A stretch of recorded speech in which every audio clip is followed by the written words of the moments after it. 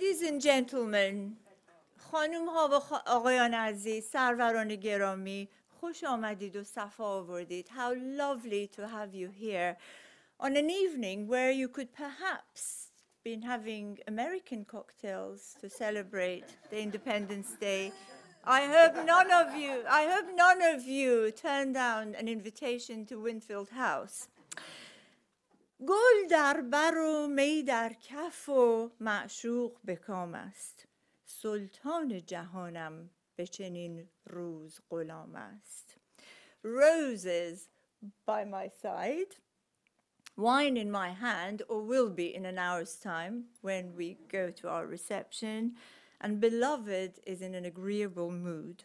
The sultan of the world is a mere slave to me on a day like this. Before we start the evening's program, I would like to thank our amazing helpers, without whom we couldn't have got this evening off the ground. So the usual suspects are Joe, Helen, Jonathan, both from SOAS and Parasol Unit, Richard, my colleague Kendall from BIPS, and many others whose names are too long to list, but thank you to all of you.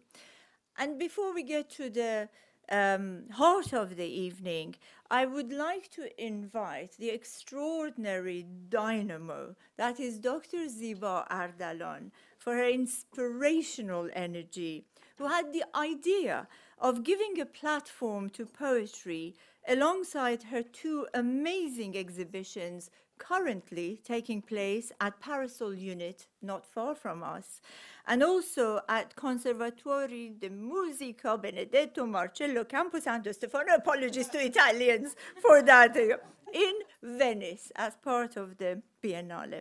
I'd like to invite Ziba Jan Befarman to say a few words about the Parasol Unit and the amazing exhibition she's put together, The Spark Is You, which really started this journey.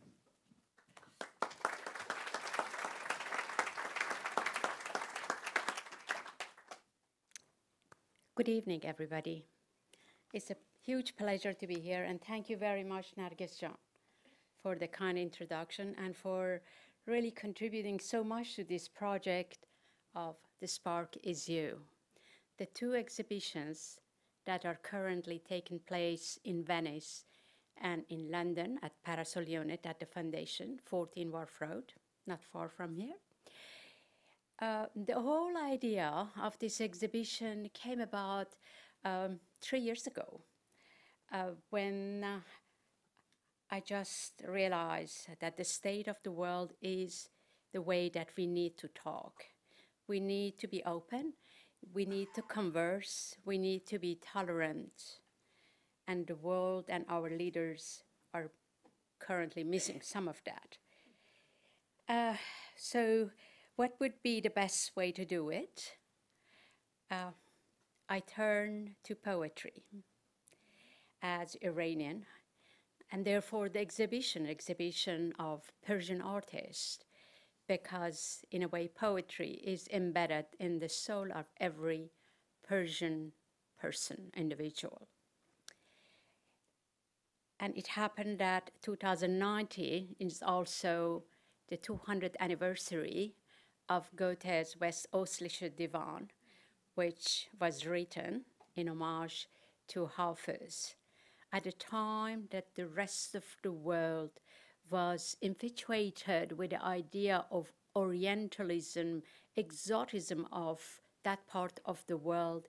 Goethe was telling to people to be more sophisticated and understand what is going on, Persian poetry. So that was the inspiration, and a great inspiration all along came, of course, from Narguess Jan, who taught me in some ways, in a very good way, Persian again, a language I'm ashamed to say, almost I had lost, forgotten.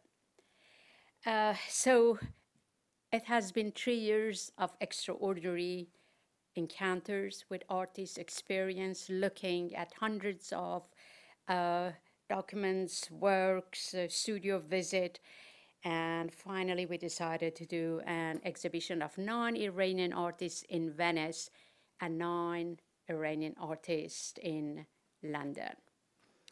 And I hope you all find a way to go to Venice or go to London, just a few subway lines here, and to see the exhibition. In Venice, it's taken place, as Narguess John said, at the Music Conservatory. The idea was to have an experience when visitors go there, to have that kind of experience between the visual art and music. There is music playing, there is singing going on, and the experience and all the emails I received from visitors, all the feedback I had, it was an amazing moment during the visit. And I really put a lot of emphasis on that. And luckily, our project is a collateral event going on until 23rd of November. So it has been, in the process, an incredible pleasure to have people like Narguess John around to talk and to be guided by her and others. And this event is now the 6th event which we did in conjunction with this exhibition in London. We did 6 events in which people, Iranian, actually talked about their art, film, architecture, poetry, psychoanalysis. And it was a wonderful moment, and they are all on our website. They are filmed usually on our website. And that is a special moment to see Iranian talking about their own culture. Thank you.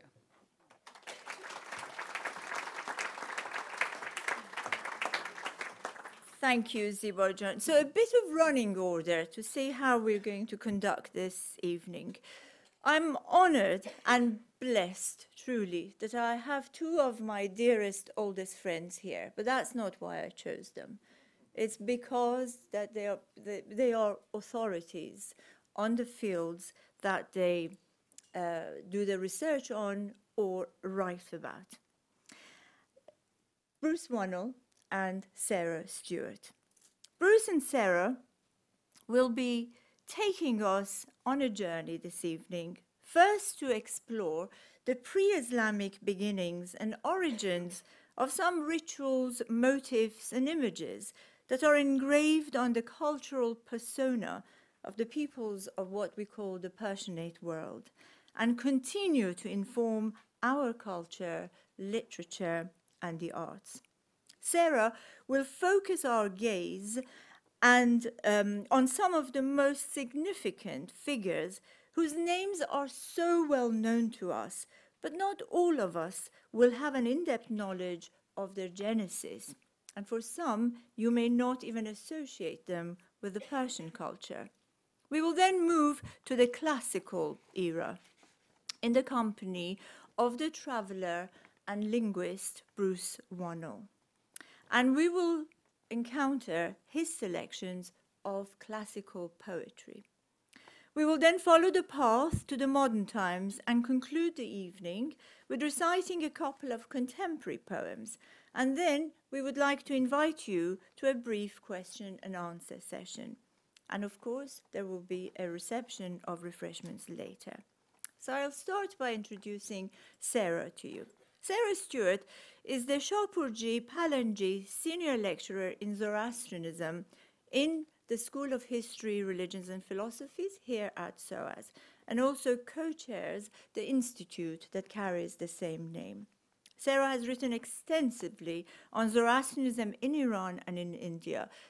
Her list of publications and research is available on the SOAS website, so I won't take time to read them. But her recent book, which is published just a month ago, is entitled Voices from Zoroastrianism, Iran, Oral Text and Testimony. And some of you may have come to the amazing exhibition that she had at the Brunei Gallery, The Everlasting Flame, Zoroastrianism in History and Imaginations. So please join me to welcome Sarah to the podium.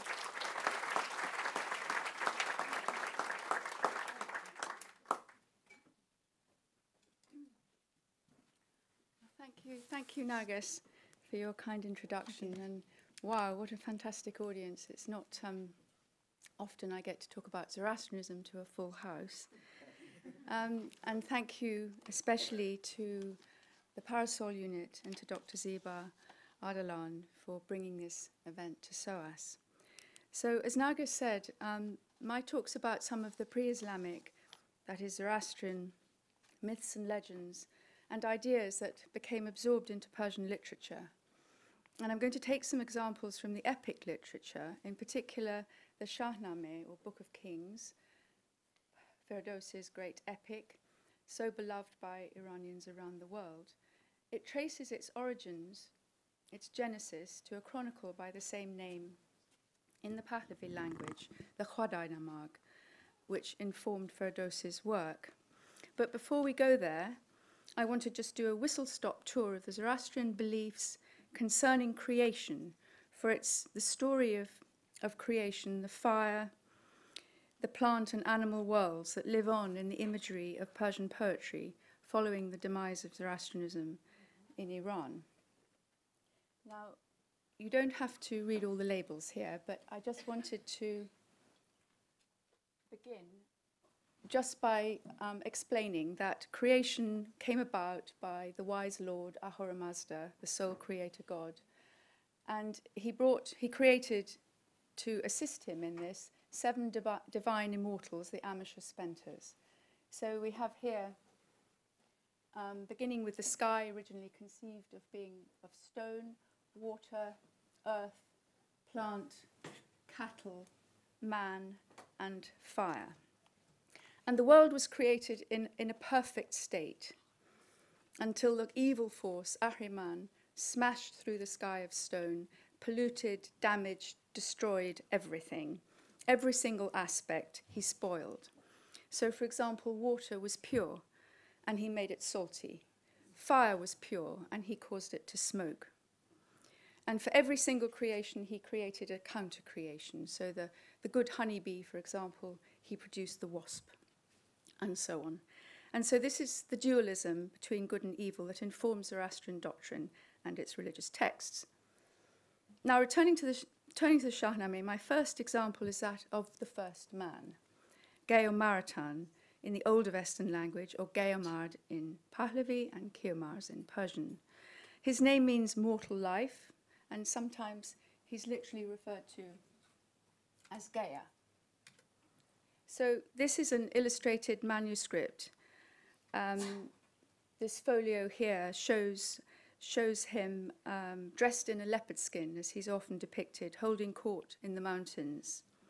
And animals are shown sitting around at his feet, and it said, "The cattle and the diverse beasts of prey grew tame before him." And this is the actual story as it is in the Pahlavi Bundahishan, the Zoroastrian text. And I'll just read it briefly, because the first man was supposed to be the 6th of the creations. So it says here, 6th, he fashioned Geomard, luminous like the sun. He measured 4 spears in height, his width equal to his height, on the shore of the river Deity, where the middle of the world is. Geomard on the left, the bull on the right. To help him, he gave him sleep, the relaxation of the creator. For Ormazd fashioned forth that sleep in the shape of a luminous, tall young man of 15, and he fashioned Geomard together with the bull from the earth, and from the light and turquoise colour of the sky he fashioned the semen of humans and cattle, as these 2 seeds are from fire, not from water. So my next story from the Shahnameh concerns the mythical bird, the simurg, in Persian literature, with which I'm sure you're all familiar. In Zoroastrianism, this is the great Sena bird from mythology, referred to in Avestan and Pahlavi. I should just say, when I refer to Avestan, I'm sure you probably know this is the ancient language of the prophet Zarathustra, not written down, but passed down in oral transmission, and finally committed to writing probably in the 6th century. So in keeping with an earlier composition, this picture here is of a stone simurg, and this has the it's not the Simurgh, sorry, it's the Senmurgh, the forerunner probably of the Simurgh, and it's a composite creature with a canine head and probably peacock's tail, a fantastical beast. And this was then replaced, so we think, by the Simurgh, a far more elegant creature here, the bird. And this story in the Shahnameh is about Zal and his father Sam. They were Sarkar princes of Zabulistan in Sistan, and born with hair the colour of moonlight, Zal was rejected by his father, abandoned in the mountains, and left to die. The baby was noticed by the Simurgh, who carried him to her nest and reared him as her own, feeding him raw flesh instead of milk. When the news of Zal's survival reached his father's ears, the old king, propelled by a prophetic dream, went in search of his son. And bidding farewell to Zal, this is from the Simurgh, "Let not thy heart forget to love thy nurse, for mine is breaking through my love of thee." And the Simurgh then returns Zal to his father. And this picture shows the joyousness of the occasion, with Zal riding on the back of the Simurgh and holding onto her tail feathers for safety. And my final story from the Shahnameh is about the ordeal by fire. And this is a concept that probably goes back to Indo-Iranian times, before the advent of Zoroastrianism. And it's the story of Siawash.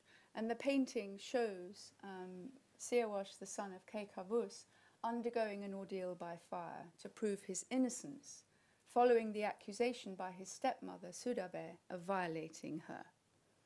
He urges his horse into the flames and re-emerges, as it says, with rosy cheeks and smiles upon his lips. And the fire ordeal took various forms. The only name I want you to remember is Rashnu, the judge, who is the divinity in Zoroastrianism who's thought to have presided over the ordeal. There are other instances, and I'm going to read you just a short extract from the a Parthian epic, Vizuramin, which again I'm sure you're familiar with. But here, the old king Mobed, who suspects his wife Viz of having an affair with Ramin, decides that they should undergo the ordeal. And so he builds a huge pyre in the courtyard. It says here, he brought a flame lit from the temple fire to where his men had built a massive pyre. And as the sudden flame sprang up, they stood with aloe wood, musk, camphor, sandalwood, to feed the blaze until it seemed to rise and be a partner of the turning skies. It was a golden dome, a wondrous sight that shook with incandescent flakes of light. A lovely woman in a crimson dress, strutting and roaring, wild with drunkenness, splendid as when she meets her love, and burning with all the heat of separation's yearning. Filling the world with dazzling, brilliant light, banishing darkness and the shades of night. But men and women had no notion why the king had made these flames assault the sky. And it goes on. And then high on the palace roof, Viz and Ramin observed the fire and knew what it must mean. "Look at the state of this pathetic man," Viz said. "Isn't it obvious that his plan is that we'll perish on this flaming pyre? But why should we accede to his desire? Come on now, let's leave him here and let him be the one who burns in flames of jealousy." So they took to their heels, obviously being guilty. So now I just want to move on to the fact that these stories underpin this dualistic sense of good and evil, this dichotomy between the two. And it runs right through Zoroastrianism and can be identified in ideas and tropes in later literature. And it's associated in particular with death and the journey of the soul to the hereafter. We have the idea of the weighing of the good deeds against the bad. And this is a motif that continues to this day in our own, as well as in other cultures. So very briefly, this is an ossuary. It's not completely irrelevant because I've taken out a little bit from the middle, which shows the soul in the form of apparently a naked boy, though I'm not sure how we're meant to know. Being his good and bad deeds are being held in two pans, and the divinity holding the scales in the balance is Rashnu, the judge, and so the good and bad deeds are being weighed before the soul proceeds to the Chinvat bridge, the bridge of the separator, where it will be met by its dana or conscience, and its fate will be determined. If its good deeds have outweighed the bad, then the dana will appear in the form of a beautiful woman, a familiar image. If the other way round, the soul will be met by an ugly, stinking hag.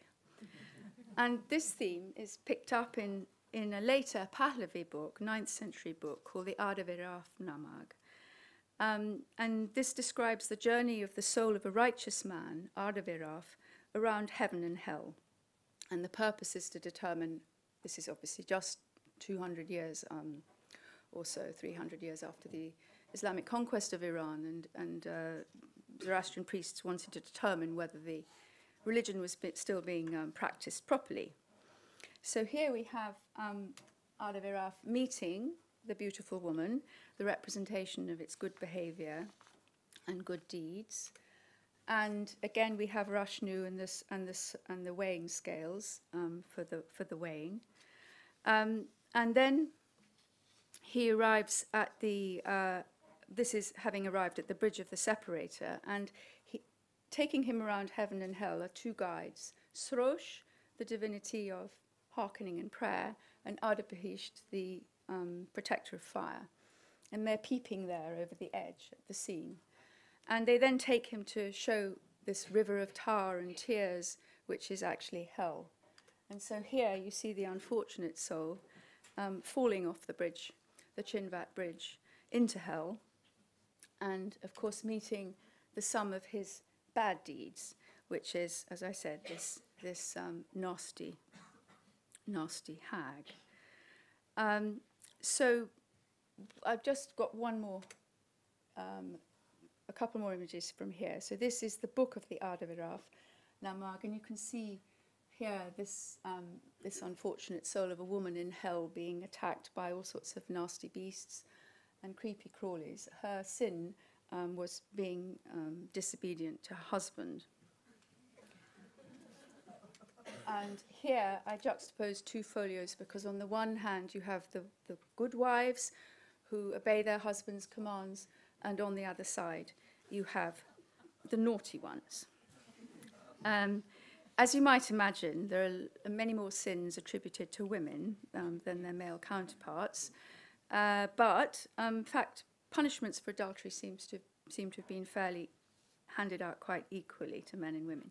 But just to finish on this theme, there are two more occasions which I thought might interest you to show how this story has travelled, so we think. So on the left is an image from a uniquely illustrated Persian manuscript of the Islamic Miraj-Nameh. And here the Prophet Muhammad, mounted on his horse, Burak, beholds the gates of hell. And the women you see there have been strung up, their punishment for committing adultery. And then on the right-hand side, in a similar vein to the Adaviraf Namag, we have a 14th century copy of Dante Alighieri's Divine Comedy. And this shows Dante with his guide, Virgil, witnessing naked thieves who are being tormented by snakes. And the one on the right sort of consumed with burning fire. The only difference between these images, Christian and Islamic, is that, of course, in Zoroastrianism, hell has no fire. It's just a very bitterly cold place, foul-smelling. So I'm now going to end, but perhaps not on this grisly note. Just one final image is of the cockerel representing Srosh, as I said, the divinity of hearkening and prayer. So on the left, the Miraj-Nameh shows the ascent of Prophet from Jerusalem through the seven heavens, which draws on Zoroastrian, Jewish and Christian apocalyptic traditions. And then we have the white cockerel, Chrosh, which is quite unusual to have in this Islamic text. The Prophet is informed by his guide, Gabriel, that this is the cockerel that keeps track of the hours of day and night, whereby people on earth are reminded of the time for prayer. Exactly the same role as that of the cockerel in the Zoroastrian tradition. So thank you very much.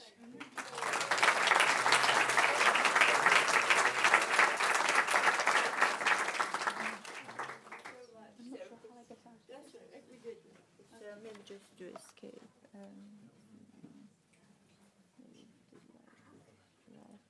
We can just leave it like that.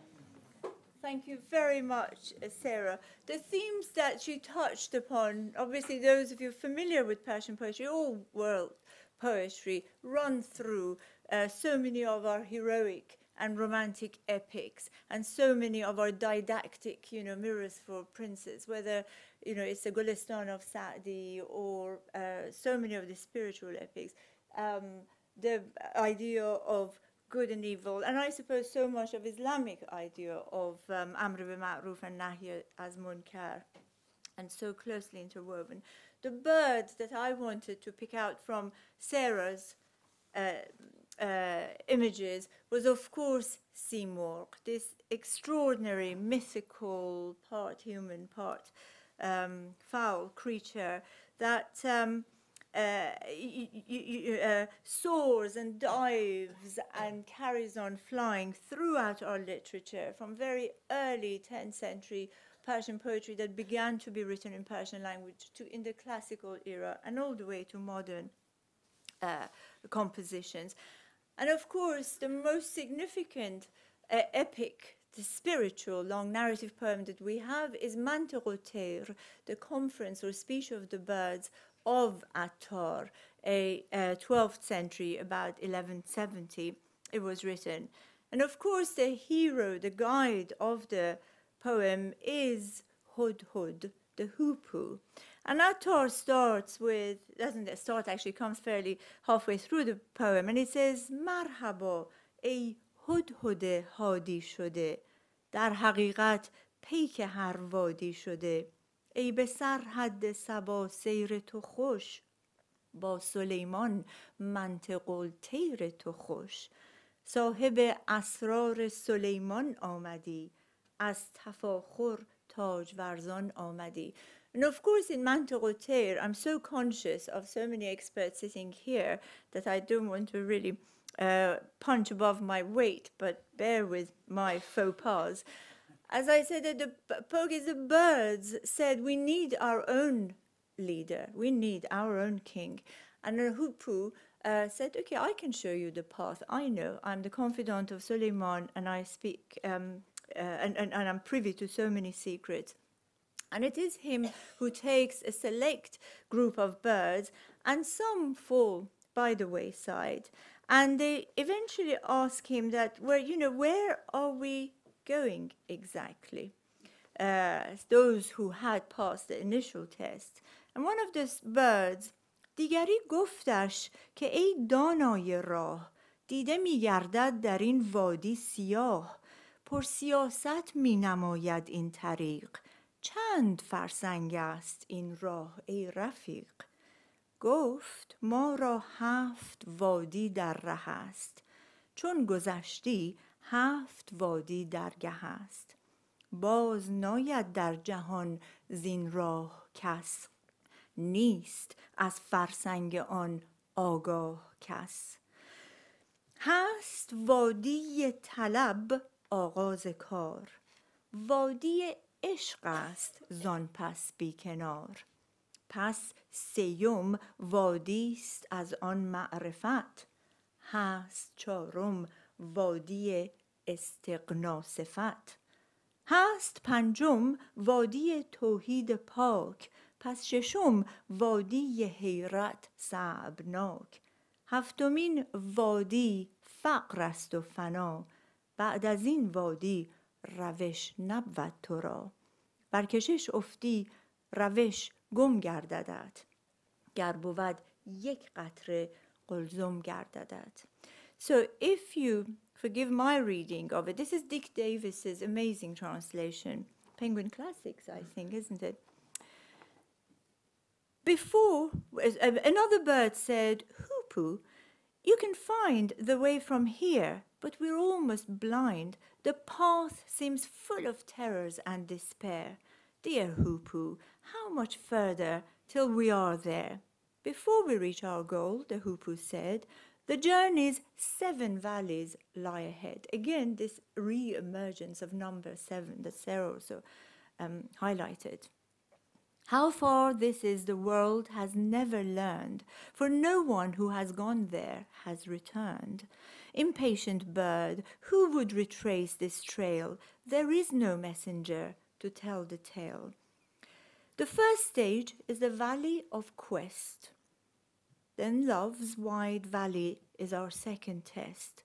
The third is insight into mystery. The fourth, detachment and serenity.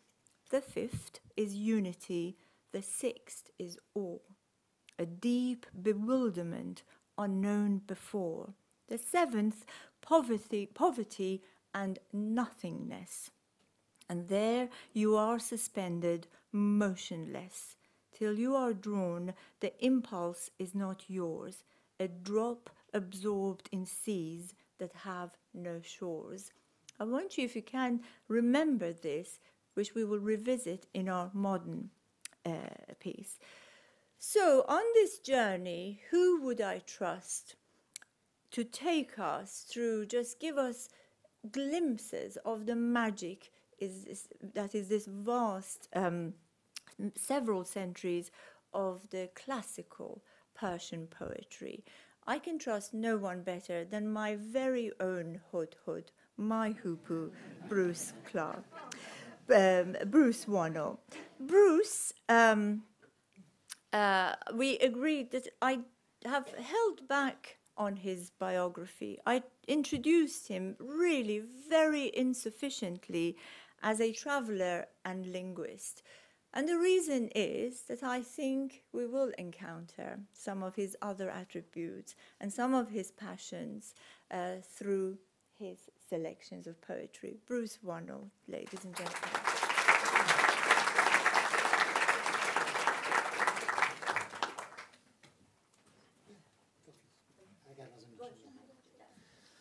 Well, thank you very much for coming, and thank you for making it possible. Dr. Ziba and Narguess and other friends. We're all on a journey. We journey from youth to old age. We journey physically. We journey between cultures. We learn and we forget. One friend, who alas is now dead, a man who wrote poetry in English, in Arabic and in French, Glencairn Balfour Paul, told me once, "No experience is complete for me until I've written a poem about it." And I think, as we'll see later in the modern poetry, sometimes poetry can encapsulate experience as sometimes protest, sometimes memory, sometimes internal history, sometimes the continuation of a tradition. And I think poetry in any country is the crystallization of language and emotion and experience. Shakespeare, in one of his sonnets, said something that I often think of when we look at modern politics filled with hatred and violence and injustice. And yet, culture and beauty can always stand with a quiet voice to provide an alternative to the narratives of hatred and violence and separation. Shakespeare said, "How with this rage shall beauty hold a plea whose action is no stronger than a flower?" Beauty, even if it is no stronger than a flower, is always pleading for an alternative to narratives of hatred and violence and forgetfulness and erosion by time. Once I was with some friends in the garden of Dolatabad in Yazd, and we had a wonderful young Iranian guide. And as often in Persian gardens, it's the moment to read Saadi or Hafez or Rumi or Iraqi or other poets. And I asked this guide, why is it that for Persian people, poetry seems to be so important? Because wherever we went in Iran, people would quote poetry and they would use it to clinch an argument. They would use it in proverbs. They would use it to enrich their conversation. And the fact that I know some poetry, which I've learnt largely from my Persian-speaking friends, whether Iranian or Afghan or Central Asian, I've learnt while traveling so much from the generosity and the hospitality of the people of the Persianate cultural world. This guide turned to us and said, you know, in Iran, we've been invaded so often. Our society has been devastated by violent, either civil war, invasions from abroad, collapse, natural calamity. So much of our built heritage, so much of our art collections, so much of our social elite, so much of our social structures, our traditions, have repeatedly been smashed and destroyed. What has never, ever been taken from us is the Persian language and the crystallization of the Persian language in poetry. This intangible cultural heritage we hold on to because it is something that has never been taken from us and cannot be taken from us. And I think that is a key, perhaps, to this wonderful continuing tradition. And it is a continuing tradition. You meet poetry wherever you go in the Persian-speaking world. And remember that the Persian-speaking world has always been much vaster than the political limits of Iran today. Now, you need some water.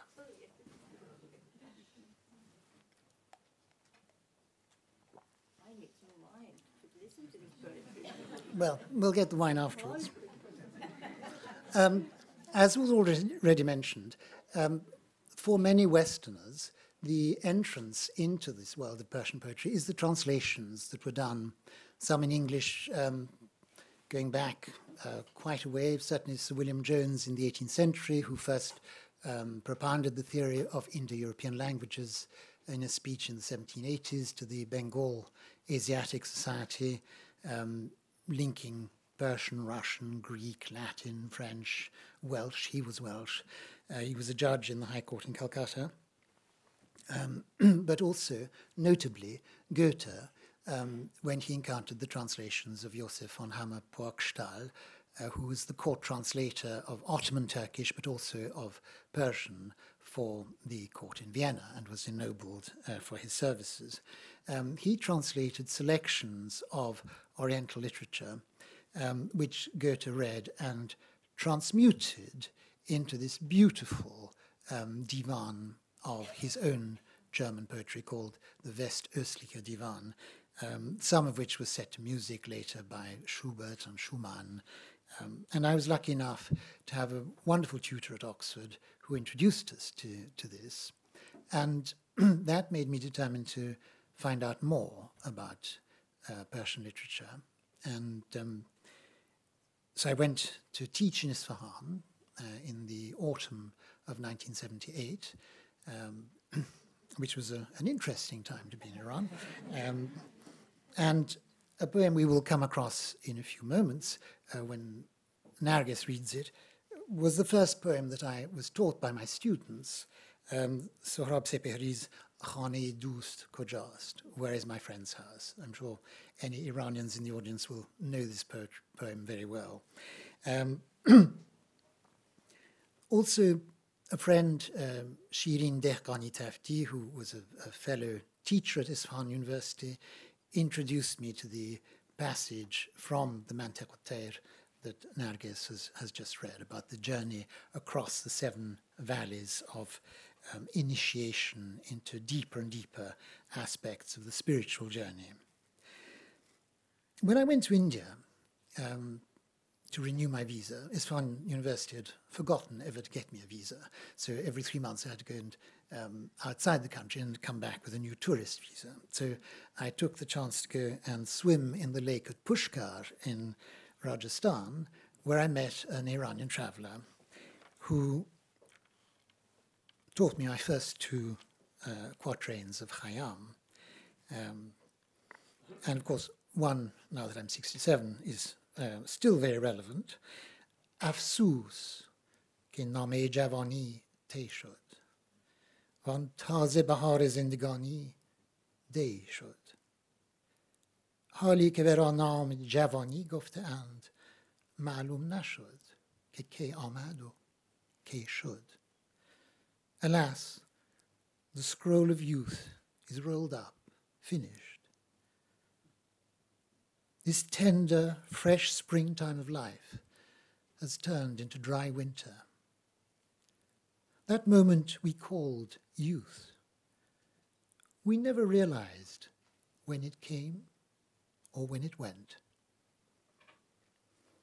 The other poem this young Iranian taught me at the Lake of Pushkar was something I often remember when I travel, if I'm getting tired and haven't reached the end of the day with somewhere to sleep, which has happened to me on occasions when I've ridden across Afghanistan on horseback.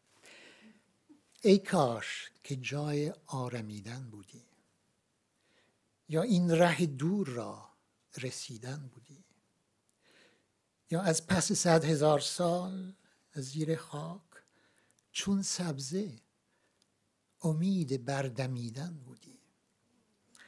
Now, this, which casts doubt on the certainty of the resurrection, is one of the reasons why Akhunds, the clergy, only pick up Khayyam with ambur, with fire tongs. If only there were somewhere to rest. If only there were an end to this endless road. If only after 100,000 years under the earth, like the grass, we could hope to spring to life again. Nature promises new life to seeds, the grass. But Khayyam doubted about the certainty of that for himself. Now, I was lucky enough to visit Shiraz at the beginning of the revolution. I was actually in Persepolis and came back, and the taxi driver at the Darwaza Quran said, I'm not going any further. There was a pall of black smoke over Shiraz, and it had just been taken over by the Revolutionary Guards, and they were burning a lot of car tires, having taken the barracks with the arms. And so we walked through the crowd, who were perfectly friendly. I mean, it didn't matter that we were English, and it was a revolutionary crowd. They were their hospitable Iranian selves, though they were angry in other ways. But we went to Hafiz's tomb on that visit.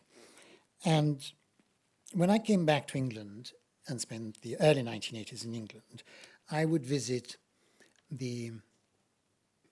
my ex-colleague, Shirin Dehqani Tafti, and her father, who'd been Bishop of Isfahan. And one day I was present in Wimbledon, where we had regular Masnavi readings with Dr. Masood Humayuni of blessed memory. And before starting his commentaries on the Masnavi, we all took file of Hafez, the bishop whose only son had been ambushed and murdered in Tehran on his way to teach at the university, and I had to bring his corpse back from Behesht-i-Zahra to Isfahan. The bishop opened Hafez at random, this taking a file of a prognostication from Hafez is something that is widespread as a social habit among Persian speakers. And I personally have experience that really makes me believe that Hafez deserves his title of Lisanul Ghaib, the tongue of the unknown. So Bishop Dehqani Tafti, who'd lost his only son, who had narrowly escaped an assassination attempt. I was going to play tennis with his son Bahram and his daughter Shirin one morning, went to the bishop's palace, walking along the road, went in and saw the bedroom, which was pitted with gunfire. The Revolutionary Guards had come to the door of his bedroom and had emptied a few Kalashnikovs worth. Margaret, his wife, had thrown herself over the bishop. Her hand was smashed, but the bishop was alive, even though his pillow and bed were full of bullet holes. He was whisked out of the country that night, which is why eventually they murdered his son. Anyway, he had suffered a lot. He opened Hafez, and in the salon in Wimbledon, this is what we heard. Ma bedin dar na pey hishmat o jah amadeim. Az bad hadise inja be panah amadeim. We didn't come here looking for glory or honor. It was the dreadful events there that drove us to seek refuge here. But of course, Hafez always takes you on other, deeper journeys than merely your personal questions. And another of the verses in this poem is the beautiful line, Rahroi manzil ishkim, va sarhad adam, ta be iqlim wujud, in hame rah amadeim. We are travelers going on the various stages of love. And we've come all this way from the furthest boundaries of non-being to this place where we exist here and now. Now, in my own experience, I found some files from Hafez. Some of these, you open, you think, you place a question, you open the Divan of Hafez at random. You're not looking, it opens, and then you take what he tells you. I was due to do some surveying and controlling of aid work to civilian communities in Afghanistan during the Russian invasion. It was my first trip. I was a little bit uncertain as to what would happen. When I'd lived in Iran teaching at the university from 78 till 1980, my students called me Behruz.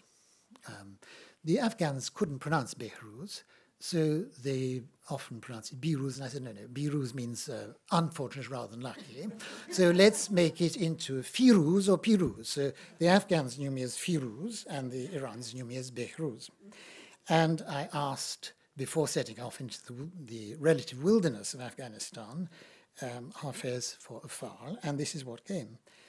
Be sahra ro ke az daman khobar gham biafshani be gulzar ay که از بلبل غزل گفتن بیاموزیم چو امکان خلود ای دل در این فیروزه ایوان نیست مجال عیش فرصت دان به فیروزی و بهروزی. So Hafez answered me in both my names. He said, go to these dusty plains, shake off the dust of grief and sadness, go to the rose garden and learn from the nightingale how to sing. There's no possibility, no security of tenure under these sky blue vaults. Take what is given to you of life, whether you are Behruz or Firuz. So I felt he was really answering me, and I went and traveled in Afghanistan and came back, and I'm still here. Another time, I was in Balochistan. It was late spring.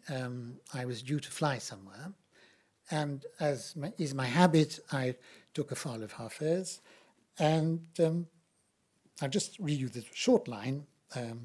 نمیدهند اجازت مرا به سیر و سفر نسیم باد مسلا و آب رکناباد. Basically, the weather is not going to allow you to travel. And that night, there was a freak snowstorm which closed Quetta Airport. So I was not able to travel. And Hafez yet again got it absolutely spot on. So, I mean, obviously Hafez is much greater, wider, deeper than just mining him for, as it were, consolation or reassurance in the tribulations of life.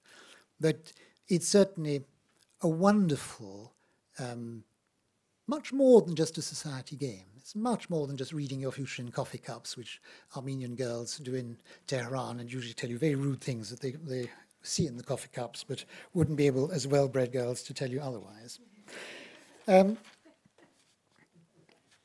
When I went to work with Afghans, I was based in Peshawar. There, on several occasions, I went either by motorcycle or by horse across the country looking at civilian programs. And I met many Afghans who treasure the classical Persian poetic tradition. Afghanistan, Tajikistan, the cities of Central Asia, Iran, they all share this great tradition. And it's a basis of unity rather than of division. And whatever political or religious differences there might be in sectarianism or extremism, that's something never to be forgotten. And a lot of my Afghan friends taught me different things. There was once, on one of my first trips, I was up in the mountains near Jalalabad at Jigdalek with a commander of the Mujahideen called Anwar, and he was a Pahlavan, he was a wrestler, he'd wrestled for Afghanistan in the Olympics, and he was a big burly man, but he had a soft center, and one of his favorite poems was by a late poet from Bafq near Yazd called Vahshi. His poetic name was Vahshi. And we'd been eating white mulberries off the trees and drinking shlumley, which is the Persian version of a sort of dur. And we spent the evening listening to Anwar reciting this very long poem. I'll just give you the first couple of verses. Dostan, sharh parishani man, goosh konid. داستان غم پنهانی من گوش کنید. قصه بی سر و سامانی من گوش کنید. گفتگوی من و حیرانی من گوش کنید. شرح این آتش جانسوز نگفتن تا کی. سوختم این راز نهفتن تا کی. Oh, my friends, listen to how I expound to you my desperate confusion. Listen to the story of my hidden grief. Listen to the tale of my helpless madness. My words, my astonishment. Listen. How long should I hold back from telling you this soul-burning love? I burn. How long should I hide this secret? Another Afghan asked me once to translate, to send to what he hoped would be his girlfriend in Canada, a beautiful poem of Maulana from the Divan-e-Shams, which was also sung by some of the popular singers in Kabul. Pushide chun jan, mi ravi andar miyan jan man, sarve khiraman mani, ای رونق بستان من چون می روی بی من مرو ای جان بی تن مرو و از چشم من بیرون مشو ای مشعل تابان من 7 آسمان را بردارم و از 7 دریا بگذرم چون دلبرانه بنگری در جان سرگردان من تا آمدی اندر برم شد کفر و ایمان چاکرم ای دیدن تو دین من و ای روی تو ایمان من از لطف تو چون جان شدم و از خویشتن پنهان شدم ای هستی تو پنهان شده در هستی پنهان من Hidden like the spirit, you slip into my soul. You are my waving cypress, the splendor of my garden. When you withdraw, do not go without me. O quintessential spirit, do not go without the body. Do not vanish from my sight, O my blazing glory. When you glance so lovingly at my distracted soul, I swim the 7 seas, I fly the 7 skies. When you come into my embrace, both faith and denial are enslaved. To see you is my faith. Your lovely face is my religion. I am spiritualized through your grace, hidden from myself, and in my hidden self is blended your subtle being. Now, of course, this can be read as the most beautiful love poem, and it's very sensual, but it has a whole spiritual dimension, and sometimes it helps also to think of the circumstances in which a poem was written, unless one is tempted to read it too literally as an erotic love poem.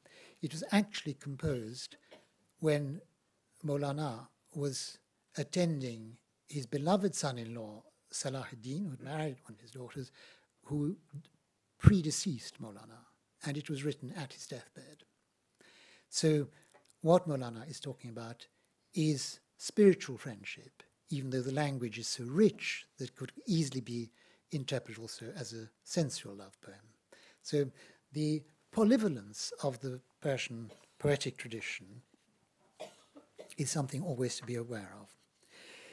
Now, my main discovery from my Afghan friends was a poet who represents the complex Sabke Hindi style, Mirza Abdul Qadir Bidel, who was from a Turkish family of soldiers in the Mughal army and then retired to become the philosopher, Sufi, and poet in Delhi, and is very much inspired by the Safid poet Saib Tabrizi from Isfahan. But some of his poems are sung by Afghan singers, and he has actually a great reputation in Tajikistan and in Central Asia as well. Probably slightly less in Iran, though Shafi Kadkani did write a beautiful book called Shair Aineha about Bidel. But something really sticks with me about this slightly abstruse but very beautiful imagery of this ghazal by Bidel. رنج زندگی بر ما نیستی گوارا کرد. زین محیط بگذشتن در نظر پلی دارد. می کشد اسیران را از قیامت آن سوتر شاهد عمل. بیدل طرفه کاکلی دارد. In the translation by my friend, at least the poetic translation, which we did together, Robert Maxwell and I produced a small book in 2011 of poems. He translates it thus: the prospect of non-being, nisti, helps us swallow life's suffering, ranj zindagi. To escape this imprisoning world, a virtual bridge can take us hence. Beyond even resurrection, we prisoners are led, Bidel, by that beautiful youth hope and his provocative loveliness. And I think hope is something we must never give up on our journey. Thank you very much.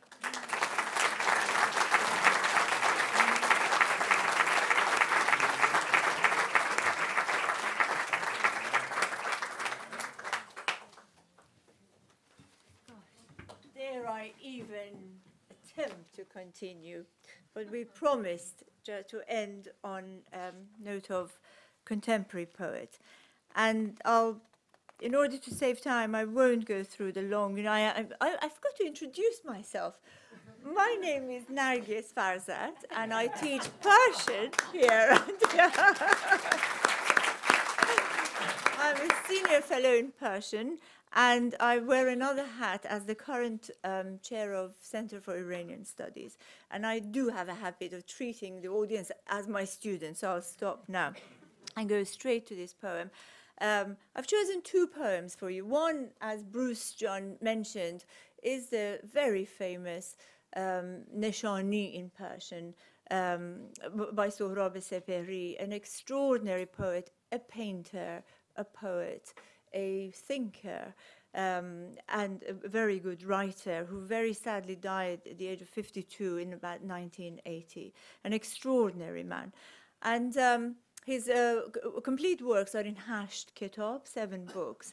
And the poem Nishani is sandwiched between 2 other poems, Peygam Mahiha and Hichistan. And we often read Nishani on its own, but it really is a conversation. It's a sort of a call and response poem between the poetic voice and the divine that he is trying to seek. And I then follow with one other poem by Fatemeh Shams, who I absolutely am beholden to, an extraordinary young female poet and a first-class scholar who we have sadly lost in this country. She now is in Philadelphia, teaches there, and I love her poems. So Bruce and Sarah are going to help me with the translations. So if I get my poems together. So first, پیغام ماهی ها. رفته بودم سر حوض تا ببینم شاید عکس تنهایی خود را در آب. آب در حوض نبود. ماهیان می گفتند هیچ تقصیر درختان نیست. ظهر دم کرده تابستان بود. پسر روشن آب لب پاشویه نشست و عقاب خورشید آمد او را به هوا برد که برد. تو اگر در تپش باغ خدا را دیدی همت کن و بگو ماهی ها حوضشان بی آب است. باد می رفت به سر وقت چنار، من به سر وقت خدا می رفتم. So Bruce John, will you read that opening before I go? So we don't lose the audience who don't speak Persian. So the message is this, can you hear me? Yeah. The message of the goldfish. I'd gone to the garden pond to catch a glimpse of my loneliness reflected in the water, but there was hardly any in the pond. The fishes said, "It's not the fault of the trees. Summer's noon was boiling hot. Water's shimmering child was playing where the water slides over the edge. The sun, eagle-like, dived, caught it, lifted it into the air, high and far away. If you see God in the heartbeat of the garden, dare to tell him, the fish, their pond is empty." The breeze went off to call on the plane tree, and I to call on God. خانه دوست کجاست؟ در فلق بود که پرسید سوار. آسمان مکسی کرد. رهگذر شاخه نوری که به لب داشت به تاریکی شنها بخشید و به انگشت نشان داد سپیداری و گفت نرسیده به درخت کوچه باغی است که از خواب خدا سبزتر است و در آن عشق به اندازه پرهای صداقت آبی است. می روی تا ته آن کوچه که از پشت بلوغ سر به در می آرد. پس به سمت گل تنهایی می پیچی، 2 قدم مانده به گل پای فواره جاوید اساطیر زمین می مانی و تو را ترسی شفاف فرا می گیرد. در صمیمیت سیال فضا خشخشی می شنوی.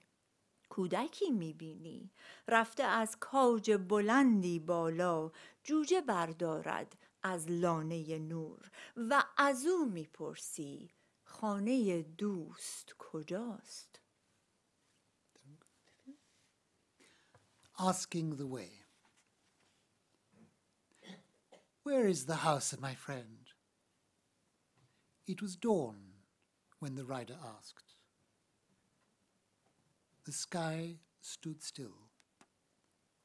The bystander threw the stub of light from his lips onto the darkness of the sand and, pointing to a white poplar, said, "Before you reach the tree, there is a lane between the orchards greener than God's sleeping dream. There, love is blue as the feathers of sincerity.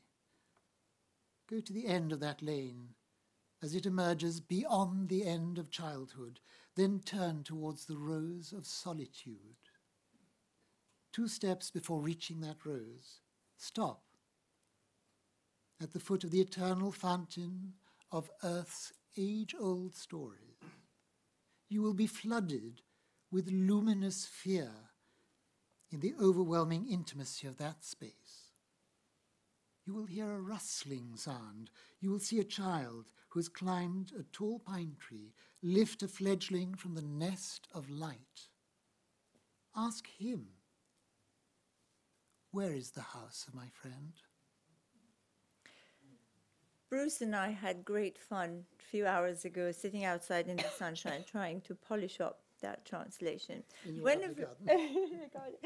Whenever I read that poem, and I think quite appropriate on the 4th of July, that I always think of Raymond Carver's amazing poem, Waiting. And I thought I'd just read a bit of it, just see how close the poets are. They just have a language of their own. They communicate. Of course, Raymond Carver died after Sepehri, and I have no idea that he would have ever heard this poem. Left off the highway and down the hill, at the bottom, hang another left, keep bearing left. The road will make a Y, left again. There is a creek on the left, keep going. Just before the road ends, there will be another road. Take it and no other. Otherwise, your life will be ruined forever. There is a log house with a shake roof on the left. It's not that house, it's the next house, just over a rise. The house where trees are laden with fruit, where flocks forsythia and marigold grow. It's the house where the woman stands in the doorway, wearing the sun in her hair. The one who's been waiting all this time, the woman who loves you, the one who can say, what kept you? So yeah. And then, so I broke the chain, so he has gone off looking for God. And I think this is where the sort of response and call comes. And the third poem in this trilogy, به سراغ من اگر می آیید پشت هیچستانم. پشت هیچستان جایی است.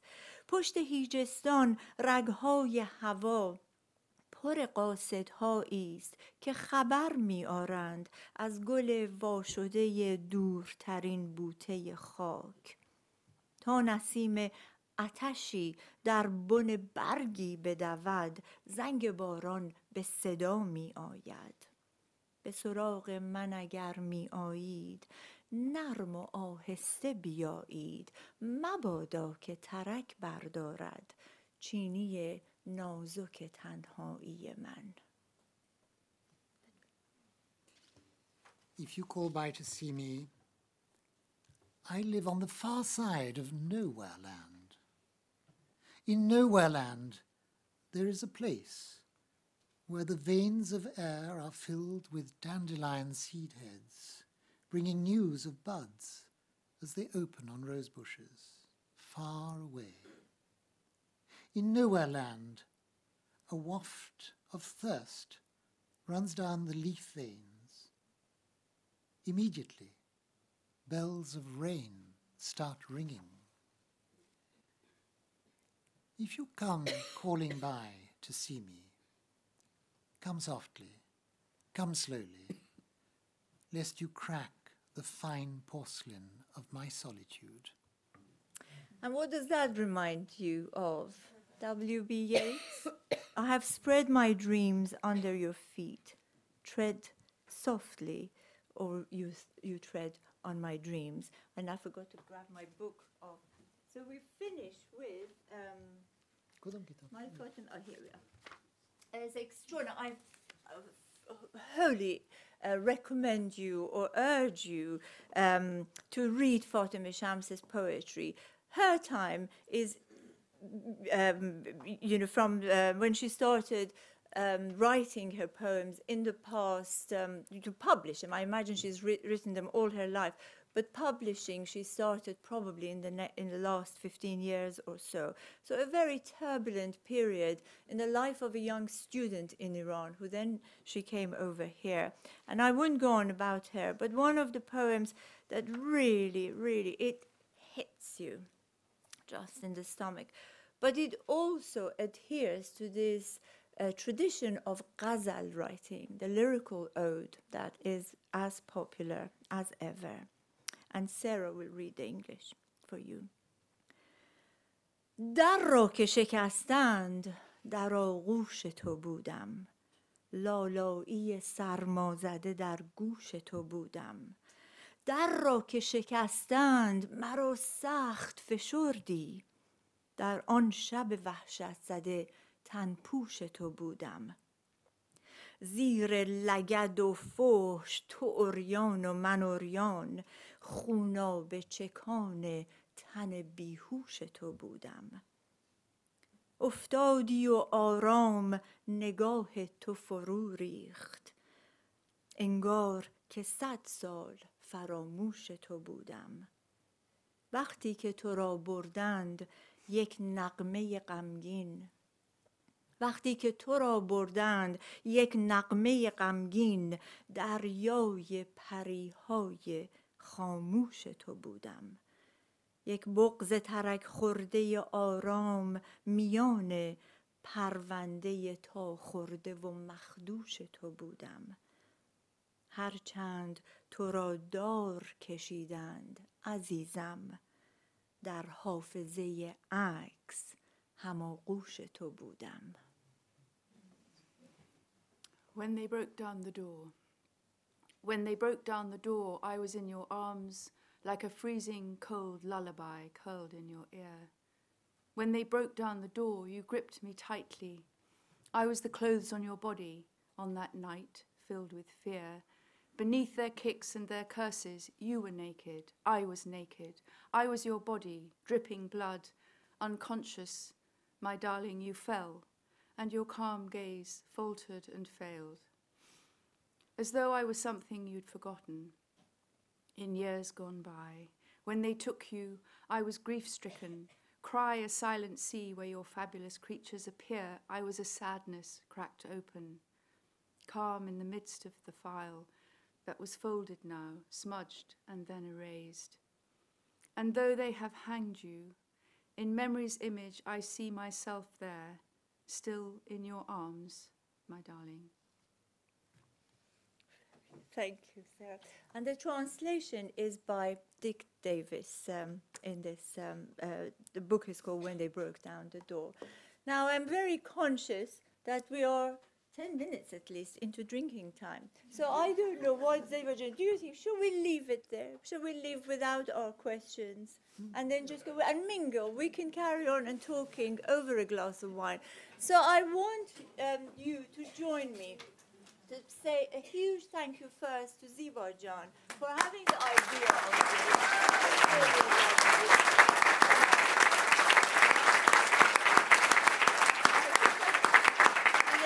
And an absolute can-do attitude, which I hope I have learned at your feet. But more importantly, thanking our two amazing contributors, Sarah Stewart and Bruce Wannell.